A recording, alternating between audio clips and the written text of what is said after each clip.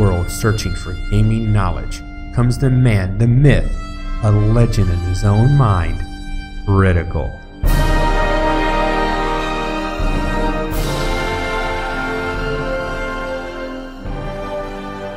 Welcome back, guys and gals, Critical here. Today I'm going to bring you a tutorial on how to build the elevator. It was brought to my attention, people have been asking, people are saying, everybody's complaining, how do we build the elevator? I can't speak. We don't understand how it works.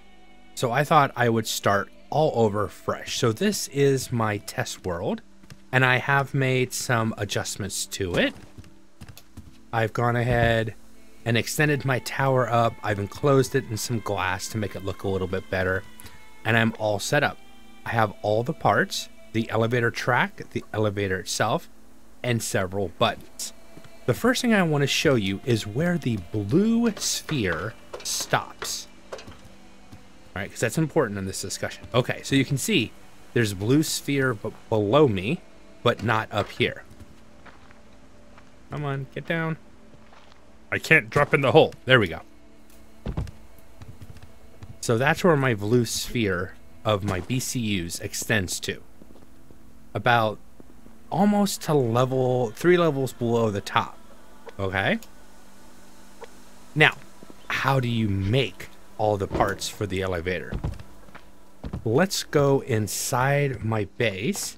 The first thing you have to craft is the lathe. The lathe takes 2,000 power, 250 mass, 8 alloyed sheets, 6 circuit boards, and 15 scrap metal. Once you have made it, this is what it looks like, and it's actually a pretty cool device.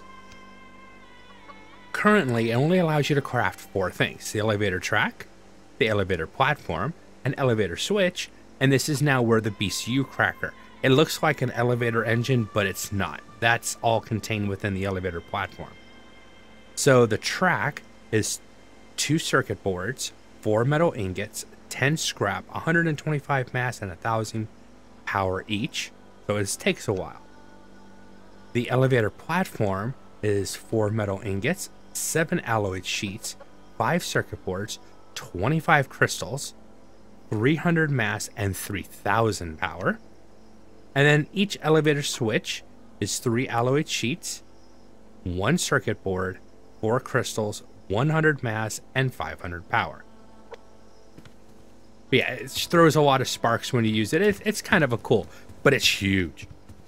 I mean, it's the biggest tool bench or item you can build. I think it's larger than the actual sofa, but not by much. But yeah, this is the biggest piece of, I don't want to say junk, but hunk of metal. There you go. Biggest hunk of metal you can actually put in the base. And then this is the enclosure that I have created, and I've got it set up to do what I want it to do. So here's what we're going to start with. The first thing is you have to put down the track. And we get some elevator switches on my hot bar.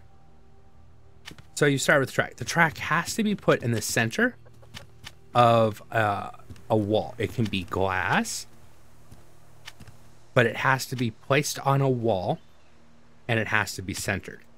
Now, as far as I understand it, this thing moves in solid floors. If your base is set up so that it ends on a half floor, it's not going to work. If you do place it and then put a floor up here, because that's where your base stops, it's not going to work. It only works in full floor segments, so full wall segments. And then just like anything else, you just keep placing it like that. Now, we can go ahead and place this. We're inside the sphere of we're inside that blue sphere. See the thing? So it's telling you this needs electricity to work. So I placed it down, and then when you click your mouse button, this isn't going to work. You have to use your action button or use button. And now you can see I've come up to this point right here because that's where I stopped, but there's no floor here. And you'll see this takes up, you see how it won't work on a half wall, the half, because you stop and there's still half above you. Let's go back down. And it does stop there. Now, One thing I want to show you really quick while we're here on the lower level. Some people have complained that if they place something here, get on their elevator, it passes through and works. But that's the, hear that thunk, that nasty thunk sound? That's the, sorry, there's something in the way and it's not going to work. You can't have anything in the way. It can't have a floor, it can't have a planter. It doesn't matter what it is, if it's in the way, the game will not let the elevator come down. Also, it won't squish a person. So if you're trying to squish your buddy, that's not going to work. Well, now the elevator's up there. I have no way of getting up there and getting it. Well, that's where a call button comes in. If the elevator is to the point where you can't get it, you can use a call button to bring it down. Now, here's the thing about a call button. It has to be on the same wall as the track. Okay, I've just been completely snookered.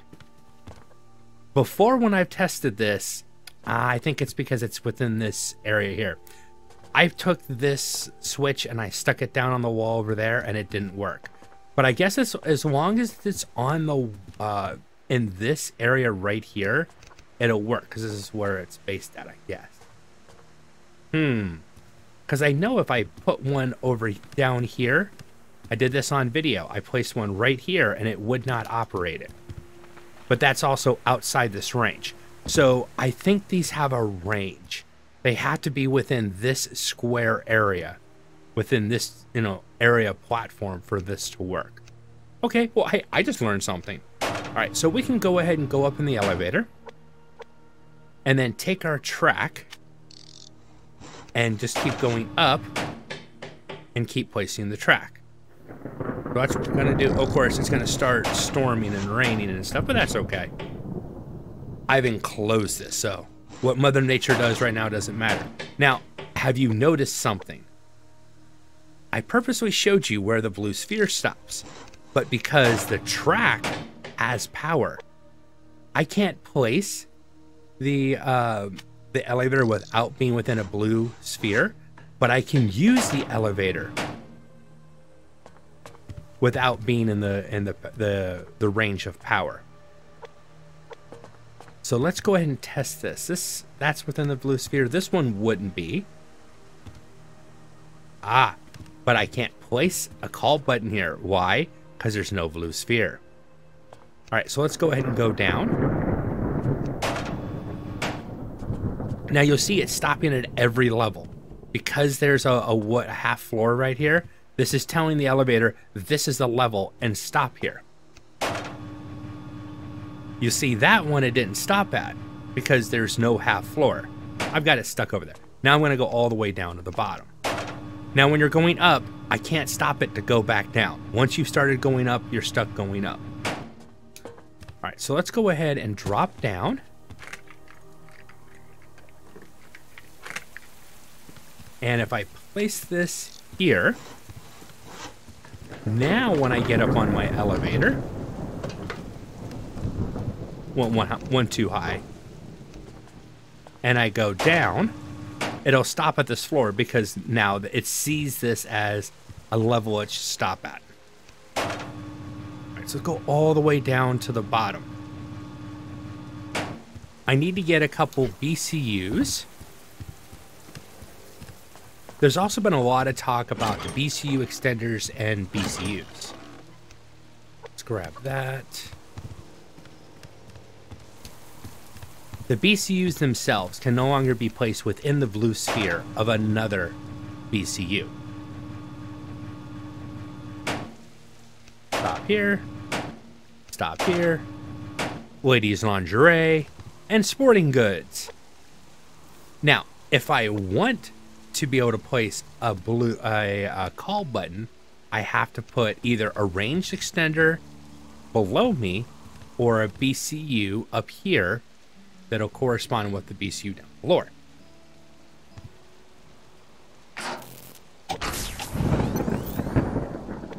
So the blue spheres of this are actually touching. Let's go down. Let's step out here. And let's see, there we go. So that BCU I just placed up there creates this nice bubble, and it is intersecting pretty well with the one below it. You can see it right there, and it intersects. So those are all linked. Now, if I wanted to... Yeah. Remember, this is a test world. So it's a little, the game thinks, oh, it's the first time you placed a...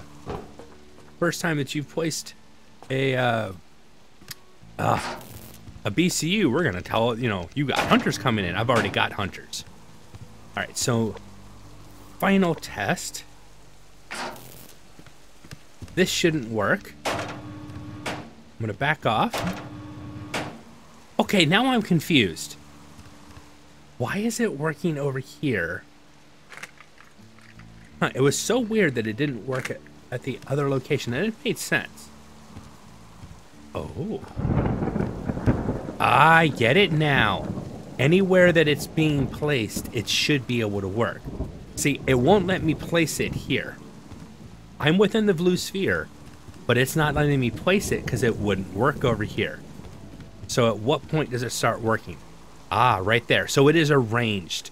It's not like it has to be within a bubble. It's just that's the range that it'll work at. I wonder where else I can stick it. Can I can't stick it up there. But I could stick it in there. Ooh, I like how it kind of sits within that. It sits within that. That's kind of cool. I could use that for placement. It kind of looks kind of nice that way. All right, so I can stick it there. And this one would work, obviously. But it's already here. I want to verify that it works up here. Okay, guys, that's the elevator. I've already showed you what makes it work and what makes it not work. But this is how you can get a working elevator. Now, I don't need all these glass walls. That was just a design, you know, to make it look a little nicer. But that is the elevator in one fell swoop. From crafting it, which I did off screen, but that took all day to get all the power and stuff and mass to get all this. But an 8-story elevator and all the call buttons to make it work. Can I reach? Oh, I can. Okay. It's a little iffy, but there we go. And I'm going to go ahead and move this one so it's a little bit more convenient to reach. Alright guys and gals, I've been Critical. This has been a tutorial on how to build an elevator. I hope you guys have enjoyed this content. If you have, drop a like, consider subscribing, and I'll catch you guys in the next one. Take it easy. Bye.